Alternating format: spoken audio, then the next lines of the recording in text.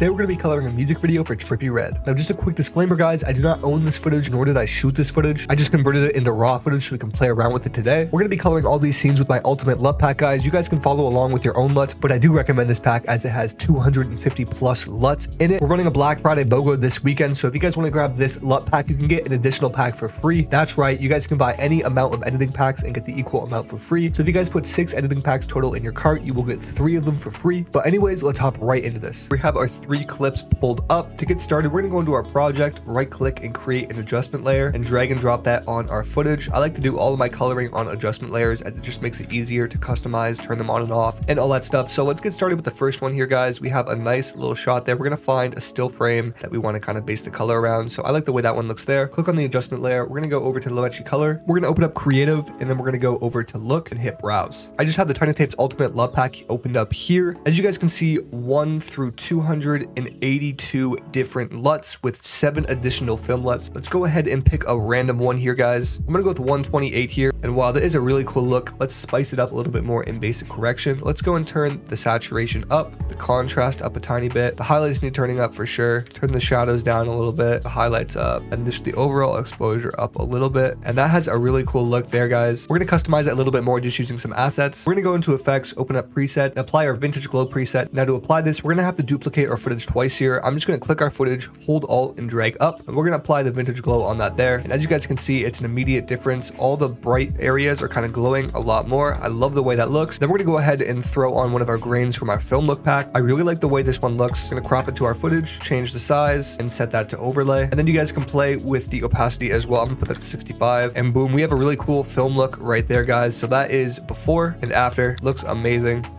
Alright guys, so moving on to our next one here, let's go and find a LUT. We're going to go to lumetri color again, open up creative and open up the LUT pack. Let's go with number 90. That is a very cool green and orange look right there. Let's spice it up some more, go into basic correction here. Turn the whites down a little bit and turn the blacks up. Play with the exposure a little bit by turning that down a tad. Add some more orange into there and some more green. And for this one, let's try my favorite film plugin, Dehancer. We're going to drag and drop that on here and I'll show you guys how this works here. So when you put it on, I'm just going to turn off the preset LUTs and then we're just going to go ahead and play around with only 2 things, the halation and the bloom. So let's open up the halation here. The halation, you're going to get those red areas wrapping around certain artifacts. If we make this full screen here, I'll turn the amplify to 100, and if I turn up the local diffusion, you guys can see around certain areas up here, you have those red glowing borders. Kind of see it with the mask mode there. And then the way bloom looks on this, it just looks amazing. The bloom is kind of wrapping around the edges. And let's drag and drop my grain on there as well. And boom, you guys get a really cool film look. You can even turn the grain down a little bit more to around 50%. And that is before